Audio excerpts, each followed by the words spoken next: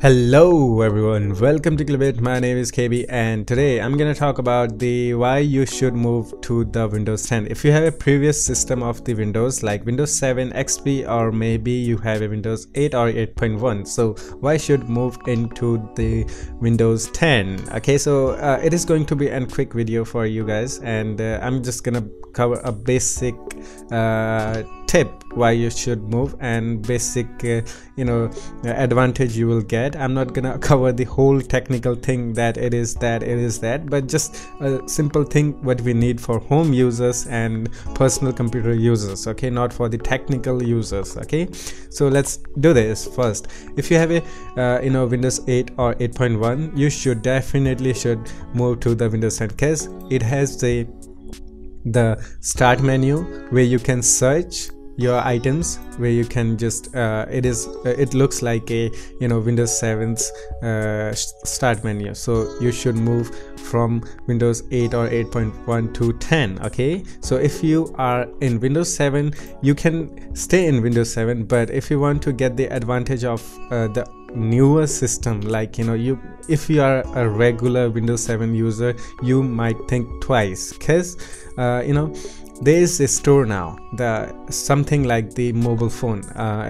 For example, if you use the Android phone, there is a Play Store where you can find the games, music, videos, and all kind of things. Okay, so something similar to that, there is a store, the Microsoft Windows Store. What it does is it will now Windows 10 is in two parts. One is the Metro, one is desktop.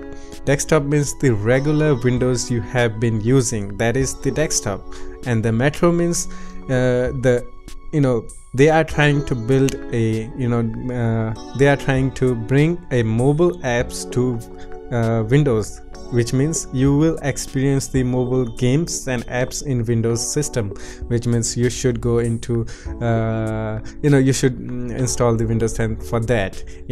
As you can see there are all mobile games for the Windows 10. You can play all of the, as you can see, Candy Crush, Messenger, even a Messenger, Facebook, and Asphalt 8. They are all free, as they are free in the your phone. Okay, so that's why you should install the Windows 10. And if you are a Windows 7 user, there is one more features in Windows 10 where you cannot find it in the Windows 7. So that is the Cortana, the assistant. If you use the Google phone or the iPhone, there is an assistant called the Google Assistant and the Siri, where you can just speak with them, make a conversation, or maybe you want to ask something with from there. So you can do it in Cortana, which means the Windows 10 Cortana, or it is also available in the Windows 8 above. Okay, you should move into the Windows 10.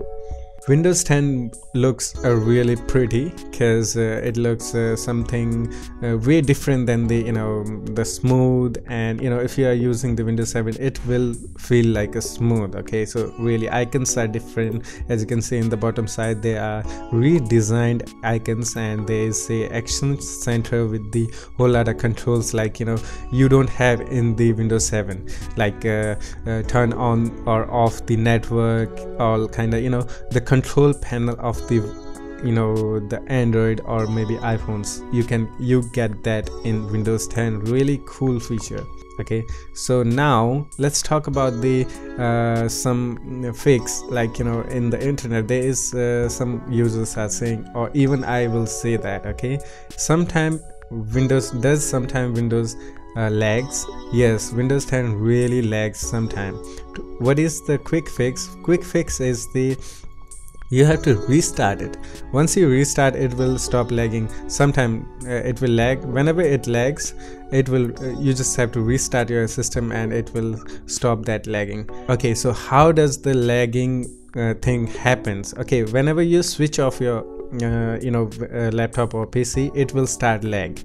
Okay, then when you turn on it, it will start to lag. and you just have to restart it again. Why? Until you use it doesn't matter, 1 day, 2 day, or regularly, until you use it won't lag. It will lag only when you switch off your system. And sometime, I don't know what kind of glitch is this. I have also contacted with the Microsoft, and I haven't heard anything about from them, but you know, it is a quick fix. It is easy to fix this, but sometimes it is really annoying. Yeah, it is true that sometimes it does lag, but sometimes if it does lag, you just have to restart and use as long as you want to use it without lag. This advantage of the Windows 10 is some really rare and the really old programs are not cannot be installed or cannot be used in Windows 10. That's what the that's what the disadvantage of the Windows 10 is. Okay, when I said that, you might think wrong. If there is a possibility, like, you know, some program doesn't run straight, but you can run them if when you're trying to install the program, when it says this program cannot run this on PC, what you have to do is just right click that and go to property and go to compatibility and just click on compatibility mode. Run this program in compatibility mode. Just run this and make a selection, make it XP Service Pack 3 or whatever you like to choose, and apply and okay, and that program will definitely run if that error message you are getting. Overall, everything is just same as it used to in past, but the only thing has changed is the Metro apps and the Metro settings, etc. things. So that's why you should move into the Windows 10 if you are using Windows 7 or Windows 8 or 8.1. So this was just a quick I'm not gonna say a review because it has been a long time it has released. It was just a quick tip for a new person who have never tried the Windows 10, and that's what you feel when you download the Windows 10, and you should move to the Windows 10 because it is the next generation Windows system, and yeah, you should move here not here, you should move to the Windows 10. And yeah, that's all I have to say. And I have been using Windows 10 from I think 1.5 years, and it is my primary system, and yeah, I enjoy it. Sometimes there is a bugs, yes, still, as I told you, sometimes it freezes, but it can be fixed. And future, we hope that bug will never disturb us. And that's all. Hope you enjoyed it. If you did, leave a like, comment and subscribe. And I will also put link in the description for the Windows 10 ISO. For the new person who doesn't have the Windows 10, go into the link in the description and get the Windows 10 ISO. And yeah, that's all.